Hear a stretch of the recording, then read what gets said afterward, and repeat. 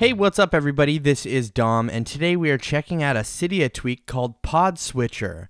This is a pretty cool and nice looking music interface for your app switcher.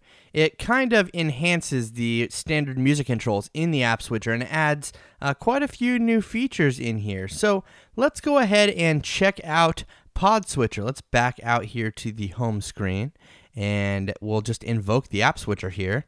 And once we do that, you see that we have this little PodSwitcher button right here at the top. If we tap on that, it brings up PodSwitcher. And as you can see, we can kind of flow through our music just like this by using our finger to kind of move things around, and it does look very elegant. We can also sort it by artist, we can sort it by playlist, we can sort it by songs, everything at the top right here. Then we also do have some cool buttons here at the bottom. We have a little tweet button where we can actually tweet what we're listening to, just like this. We can send a tweet out, which is pretty cool if you want to let people know what you're doing. But there also are some settings here. If we go into the settings app and we scroll down to PodSwitcher, you can see that we have the ability to enable or disable it. We can change the animation here to a bunch of different animations: linear, cylinder, rotary, time machine, wheel, and I'll show you what a couple of those look like here. Let's go back into PodSwitcher.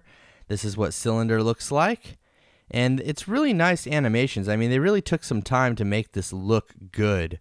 And then you can see right here, we can kind of flow through this. So that is how those animations look. I personally like cover flow, so let's go back into the settings here. We can actually choose what it starts with, whether that be songs, albums, artists, or playlists. So basically when you pull it up here, you can choose which tab at the top up here that it defaults to. So that's a pretty cool feature there. Then we also can enable or disable reflections. This will definitely speed up the effect as far as the like the carousel or the cover flow goes. It'll make it a little snappier by setting that reflections to off. But if you have a faster device, a newer device, you can leave it enabled.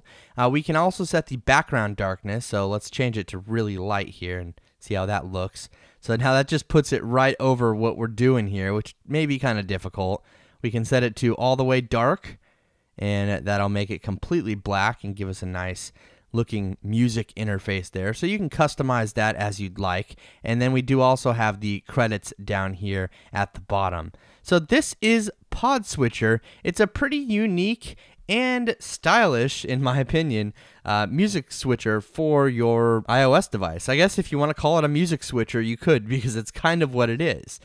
We do have fast forward and rewind buttons right here on the bottom. And then we do also have shuffle, and we can search through our albums here just like that by hitting that little magnifying glass. You can search through all your artists, albums, playlists, or songs. Now there is a little lyric button here, but I haven't been able to get it to work on pretty much any of these songs, and most of these artists that I downloaded on here are very, popular, I guess you want to call it that. So I couldn't actually get the lyrics to work, but that's not a big deal to me. I don't really care about the lyrics here. I would just much rather have this functionality. So go ahead and check it out, everybody. It's called PodSwitcher. You can pick this up, available in the Big Boss repo for $149. I think it's a really cool tweak, and I highly recommend it. Go ahead and check it out and let me know what you think down in the comments below. And in case you were wondering, this does work with OXO and Zephyr. Thanks again for watching, everybody. This is Dom, and have a great day.